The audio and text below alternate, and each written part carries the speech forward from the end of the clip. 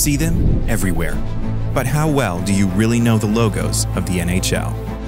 Have you picked up on all the secret symbols encoded within their designs? These simple icons often convey complex messages if you know what to look for. We'll investigate logos you think you know and uncover what you may have been missing all this time. Right now, as Icethetics presents Design Decoded, NHL Logo Secrets Revealed.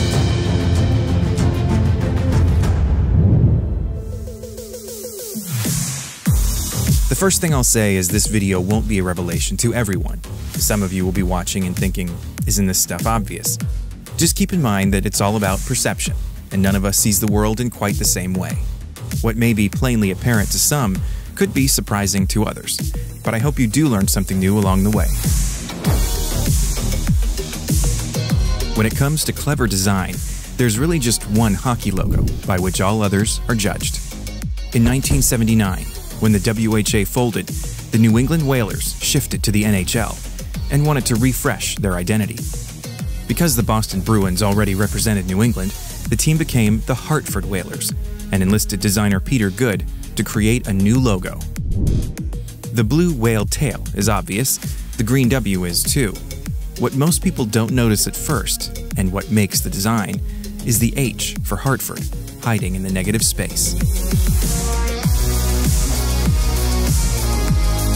By the way, here's a fun fact. When the Whalers bought an AHL team in upstate New York in 1980, they renamed them the Binghamton Whalers, and by simply rotating their own logo, the W became a B.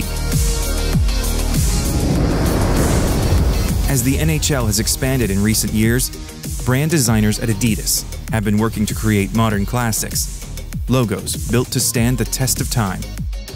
The Golden Knights helmet is shaped to conceal a V for Vegas. And a shadowy tentacle from the deep hides within the black letter S of the Seattle Kraken logo.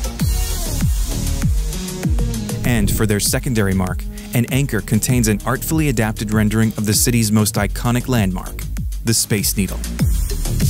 Both teams have earned positive feedback for clever use of negative space. It's become the gold standard for many designers. While some teams aim for subtlety, others simply spell it out for us.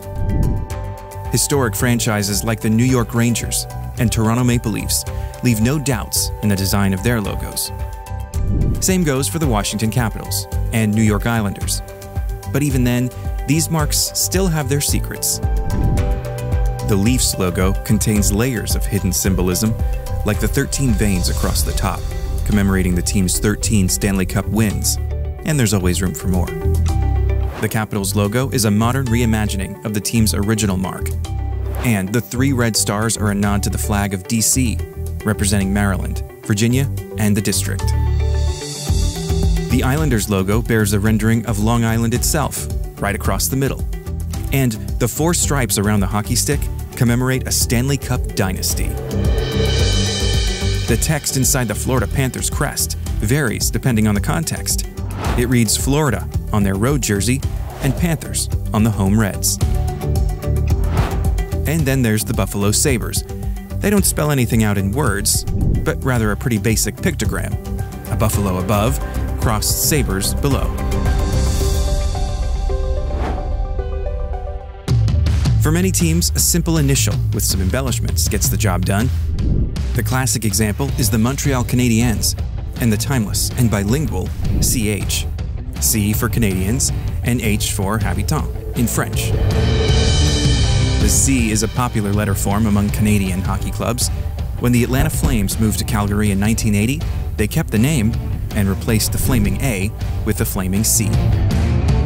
And when the Vancouver Canucks rebranded in 1997, the orca bursting from the icy depths formed a C, but some say there was a C even in the team's original logo from 1970, made more obvious by the modern versions in 2007 and 2019. South of the border, in Boston, the spoked B is an American classic.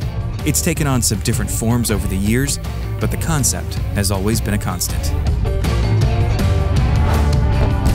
It's the same story in Philadelphia, where the Flyers' P has gone virtually untouched since its 1967 debut.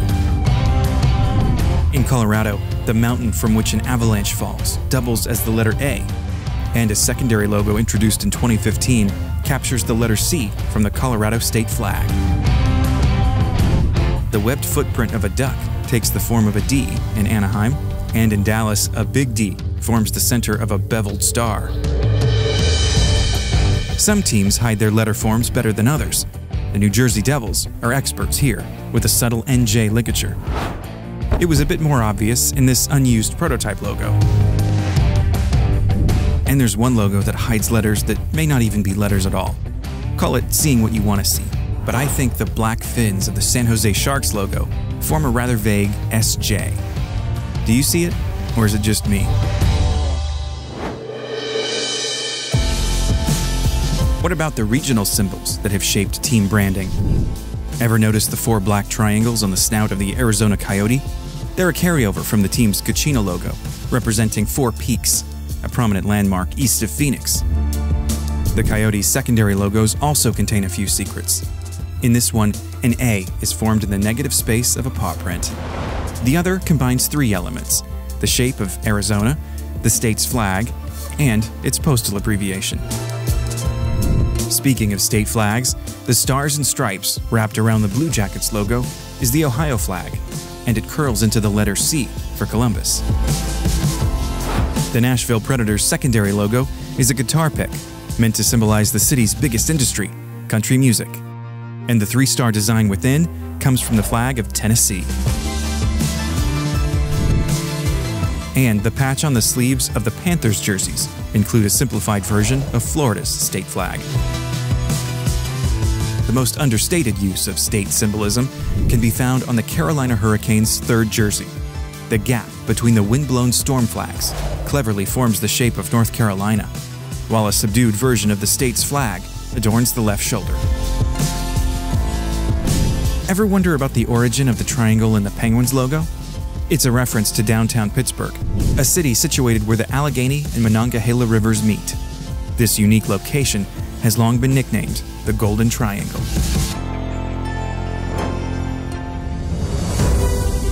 Some logos are so much more than first meets the eye. Take the Minnesota Wild and its wilderness scene. Most people see a landscape initially, a forest under the full moon with a shooting star and a stream flowing into the distance.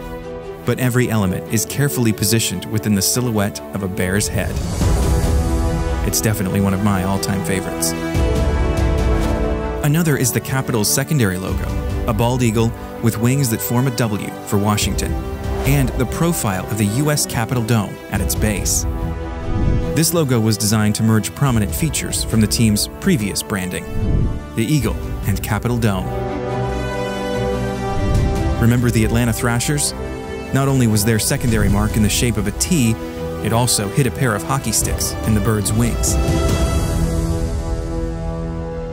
What else is out there, hiding in plain sight? What are your favorite secrets of NHL team logo designs?